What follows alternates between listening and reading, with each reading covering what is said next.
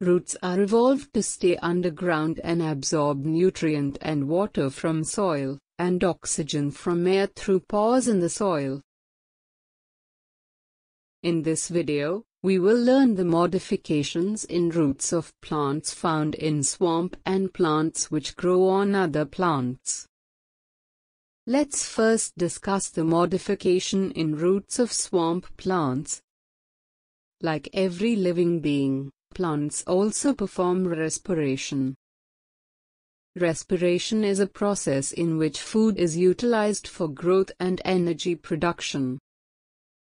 In respiration, oxygen is absorbed and carbon dioxide is released.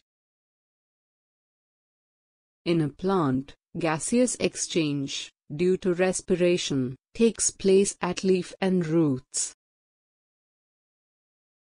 In normal soil plant, roots absorb oxygen from air through pores in soil, but in swamp, these pores get filled with water and respiration stops. To tackle this problem, roots of plants in swamps get modified.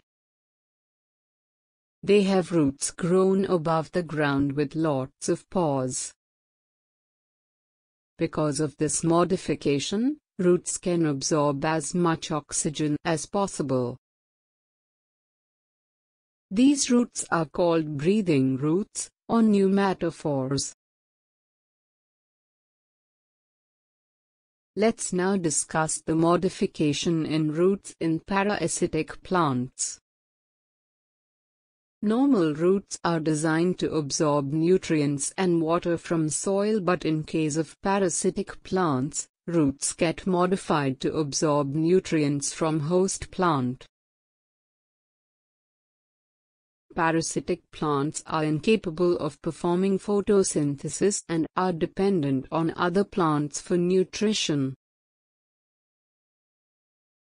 Modified roots of parasitic plant penetrate into tissues of host plant and suck out the nutrients. Such roots are called haustoria or sucking roots. Cuscuta is a parasite plant which has roots modified into sucking roots.